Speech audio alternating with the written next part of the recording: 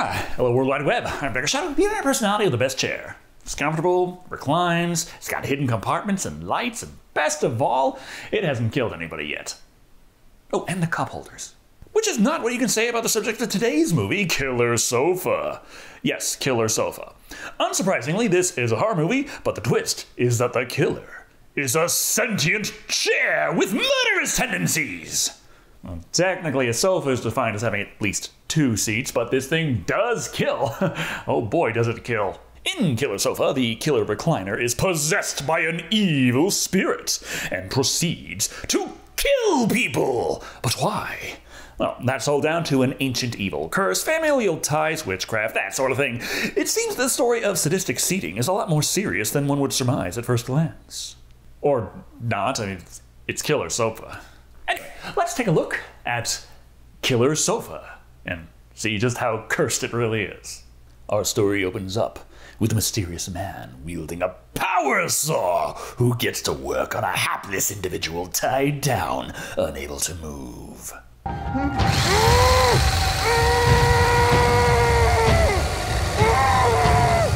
He's doing about as well as the channel right now.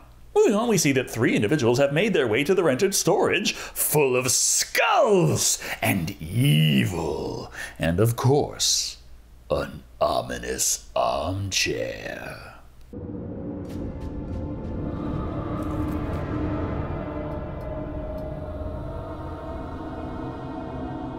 And hastily scrawled delivery instructions. Yeah, we're just gonna ignore that whole dismemberment thing. For now. Because we gotta jump over to the opening credits where we are introduced to Francesca, played by Pimio May, doing a dance for a band. This rather drastically segues over to her being confronted by Detective Gravy, played by Jed Brophy, and his partner, Detective Grape, played by Stacey King. It seems the dismembered dude from the opening was Federico, played by Harley Neville, and was an acquaintance of Francesca. Also of note, the band manager, Francesca's friend Maxie, played by Nathalie Morris, is also an acquaintance in this little web. So what's up? The neighbor found his dog playing with a human foot. That's how we identified the remains. Kinda like a reverse Cinderella. But how closely acquainted were these two? And not much recently. Francesca filed for a restraining order on the guy 2 years prior because he was way too into her. Like, dangerously so. And it's a problem she's got. You see, guy meets her and they just become obsessed. Anyway, gotta go. Got a recliner being delivered today. Something about her, isn't there? I can see why they went crazy. I don't know. She's got that deer in the headlights expression of a lot of our protagonists in these B-grade horror movies. But where is the recliner? At the wrong address! Fortunately, it had to be signed for, and Rabbi Jack here, played by Jim Baltax, ain't the Francesca they're looking for, so they go elsewhere. But first, Jack realizes that there is something strange about the furniture, and upon touching it, he sees terrifying visions of a woman screaming and running in the woods. But no worries, the delivery driver can resuscitate him, and we can forget about that whole ordeal. It must have been the heat. Now, go. Yeah, I'm just sensing a terrifying evil out of this thing you got here, but there ain't no reason to slow you down. You're late for delivery already, remember? But back with Francesca, Maxie has given her a ride home, so we can be introduced to her boyfriend, TJ, played by Jordan Rivers. Francesca says she likes him because, unlike other guys, he's not obsessively clingy about their relationship. You know he's gay, right? Well, if you were the significant other of the woman that the entire town is fighting over, wouldn't you be happy to? Anyway, he can help bring the new recliner in while she can do some drugs! Just your standard antipsychotics your horror movie characters take like candy. But TJ cannot stay. He's got responsibilities with miscellaneous friends we never see. So let's hop back over to Rabbi Jack's, where he confides with Ashanti, played by Angelica Thomas, that the sofa must have been possessed by a Dybbuk! You sure it was a Dybbuk? Yes. Yeah, and a strong one as well. From Hebrew legend, it's an evil spirit that possesses the living. Which makes it really hard to explain how it got into a recliner, but don't think about it too much. The important thing is that we're watching a movie called Killer Sofa, and that night, when Francesca reclines upon the recliner,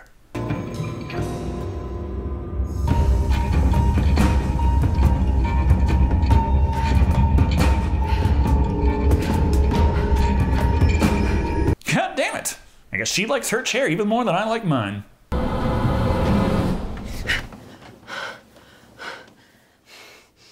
But it was all just a dream! Hey, does that make this better or worse? But what to do about the Dybbuk? Why, check YouTube, of course. It just so happens that Tohunga Makoto, played by Grant Kurima, has an entire playlist dedicated to detailing how to deal with Dybbuks. First thing to remember is never touch it. Well, shit. Long story short, a Dybbuk will fuck you up if you're not in perfect health, physically and mentally. So let's see how Our Lady in Antipsychotics is doing. Not bad. She wakes up to find a trail of candles leading to tea and cookies. Certain this was the work of her loving boyfriend, she showers him with affection, while he stands there confused but not about to turn down praise or free cookies. I was really sad about Frederico, you know. I even had nightmares. Okay. But what's this? It has shifted the cookies slightly to the left. Pure evil. Back with the investigation, though, Detective Gravy has a shocking revelation. Frederico had a YouTube channel. Not only that, he specialized in dark topics, like occult stuff and the body count rising. Surely a huge red flag. Francesca waves it off, though. The guy was just a weirdo. She had nothing to do with any of that. But while she's off being interrogated, TJ is back at home. Alone. But with the recliner!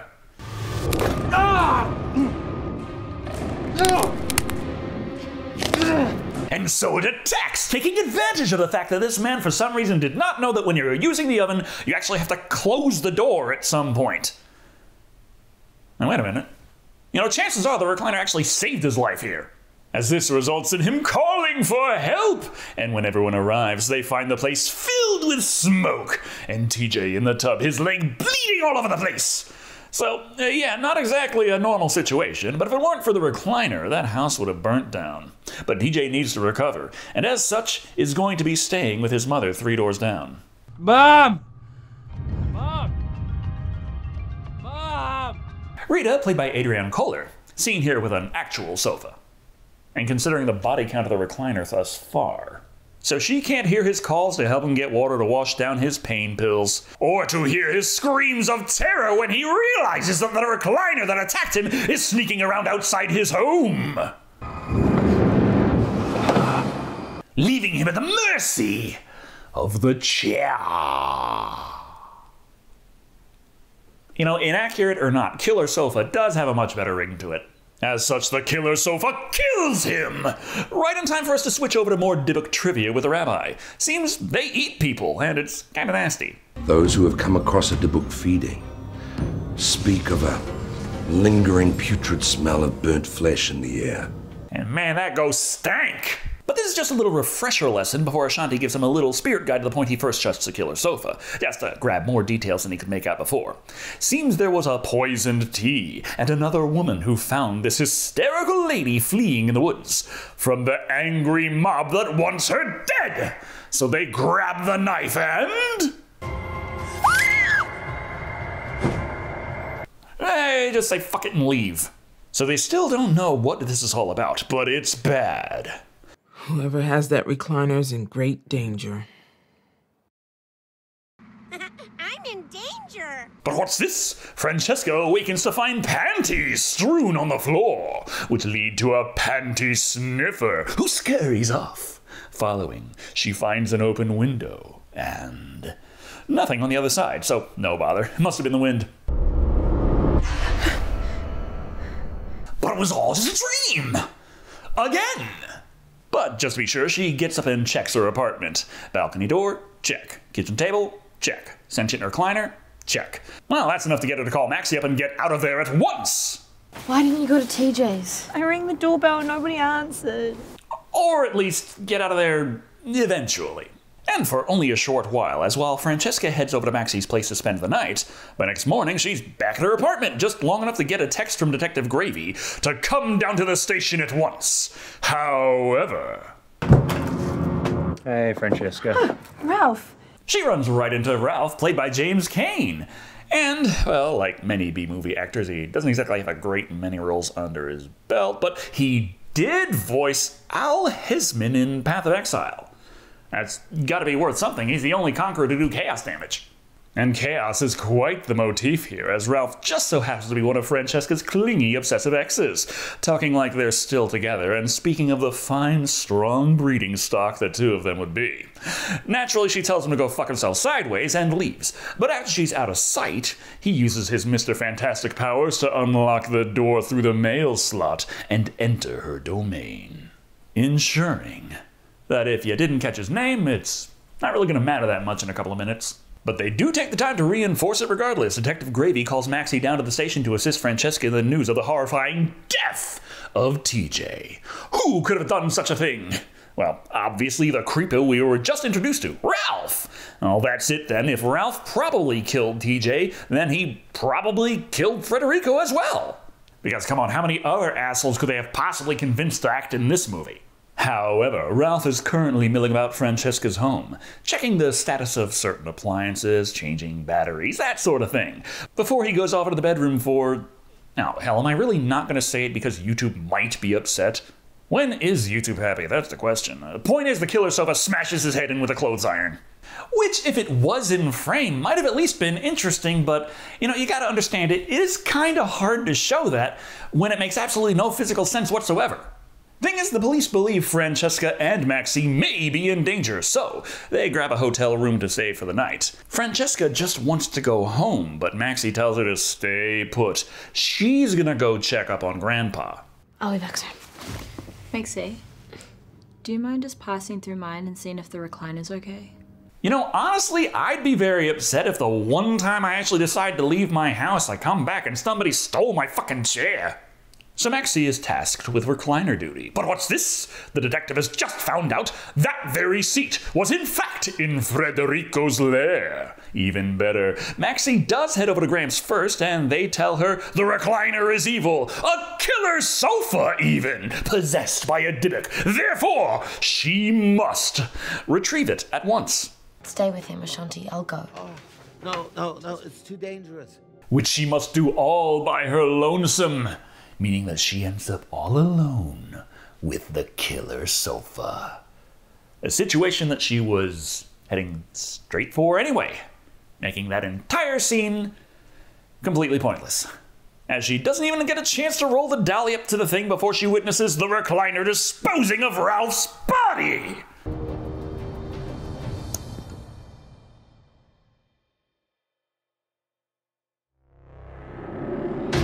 And it witnesses her witnessing it! Like, hey, what are you looking at? So she must run! Fleeing into the bathroom, it attempts to follow. So with nowhere to go, she opens a window and doesn't safely climb down the easy grippable pipes right there. No, why do that when you can leap off the second story into a bin full of glass bottles that shatter, shredding your body, leaving you hidden from any who might offer aid?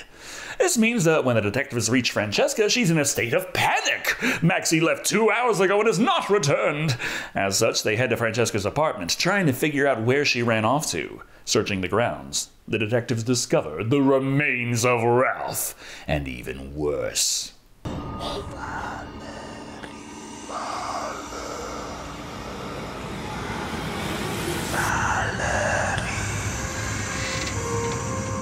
The killer sofa can talk!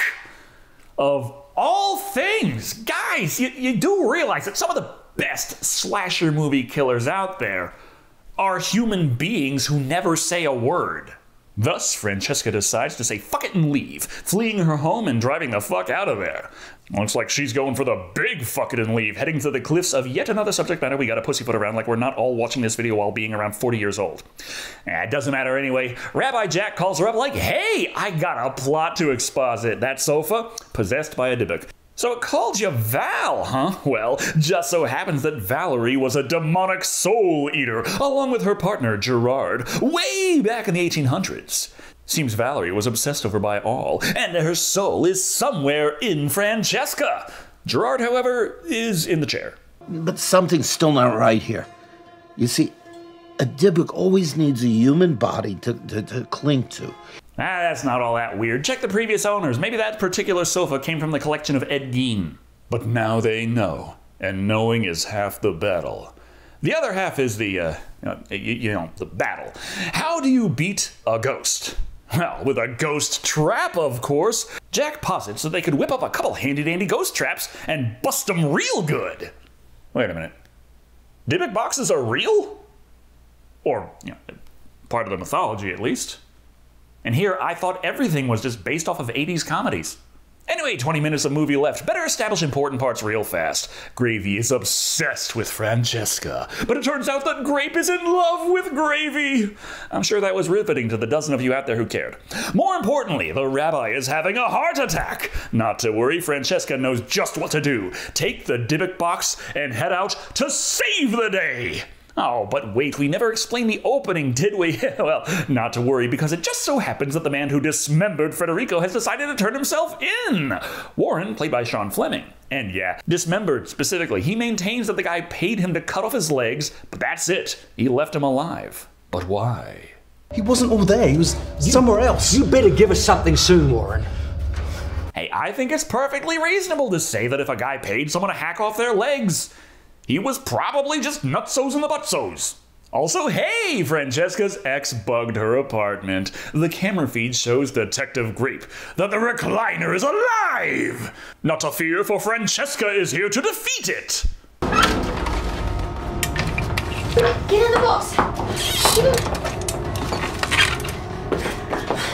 Not that she's particularly effective at that, but I mean, she is fighting a chair, so nevertheless she pours gasoline all over it and lights a match, which it blows out.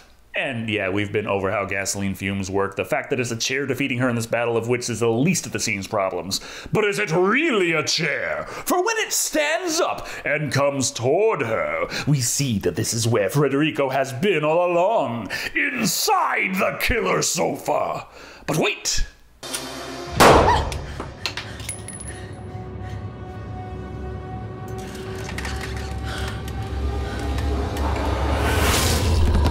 Okay, so he cut off his legs to fit inside the sofa because that's so much easier than just sitting cross-legged all that time. Why exactly did he cut off his face? So that's that. The killer sofa is defeated. Maxie climbs out of the trash can, huge chunk of glass sticking out of her skull, and no one shows even the slightest bit of concern. Maxie! Where have you been? See, so they treat her no different than if she had just stepped out of frame for 15 minutes. And we can all put this terrible ordeal behind us. Or can we? Francesca decides, gonna keep that sofa. Maybe invite Gravy over for tea.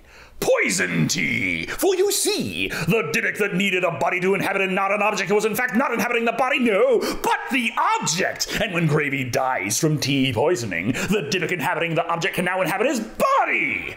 Don't try to make sense of it. Point is, Francesca is now Valerie, Gravy is now Gerard, and Grape is now dead! Not to worry, Maxie can call for help. Emergency services, are you there? But the recliner is still possessed by the Dybbuk! Somehow, I don't know. I have no clue. It's just one of those movie monsters that has whatever power is needed for the plot at the time, and we needed some sequel bait here. Anyway, that was Killer Sofa. Why do I keep seeking these out? I'll give it this much. Killer Sofa did go above and beyond what I expected out of the acting and presentation going into this movie. It's still a movie about a chair that kills people, and clearly a low-budget one at that, but the cinematography, acting, and overall look of the flick come off like they really put their all into this production. About a chair that kills people. There is no escaping that the movie is Killer Sofa, except perhaps when you get down to the nitty-gritty as to exactly how the so-called sofa goes about doing its killing. Mostly magical powers and the occasional weapon lying around the house. It really doesn't lean into the fact that it's a killer chair movie. The spirit could be possessing anything at that point. This could be a killer coffee table or a killer desk lamp. Or Well, that might make it hard to jam a corpse inside those examples, but I believe the point still stands. The pacing is also a bit hit and miss. We do have build-up and mysterious aspects that are explored more in depth the farther we get into the movie, but we also have explanations that just slide in out of left field, and an ending that really doesn't make sense just as a means to make it as bad for the characters as possible. I like a horror movie ending on a bad ending if it is the logical conclusion, but no explanation as to why the Dybbuk boxes did diddly, changing the rules as to what it can or cannot possess, and oh yeah, let's just pop out a spare evil spirit for the finale, just for funsies. At the end of the day, Killer Sofa is trash cinema doing its best to put on a pretty face. Hats off to the actors and filmmakers for doing their best to put together a serious flick, but when you break it all down, it's still Killer Sofa. Coming in at 3, but it was all just a dreams! Out of 5. Could have been better, could have been a lot worse. You've seen the trash I watch. Thank you all for watching. I have been Dr. Shado.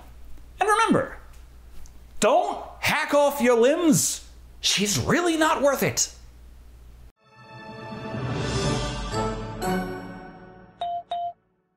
I'll call for help. And what other movies have I reviewed about killer sofas? Oh wait, that's right, none.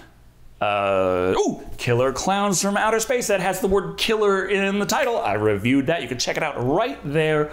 Or the algorithmically selected recommended video, I don't know if any of that matters anymore. Who cares, it's all burning down, let's just smile while it does. Yeah!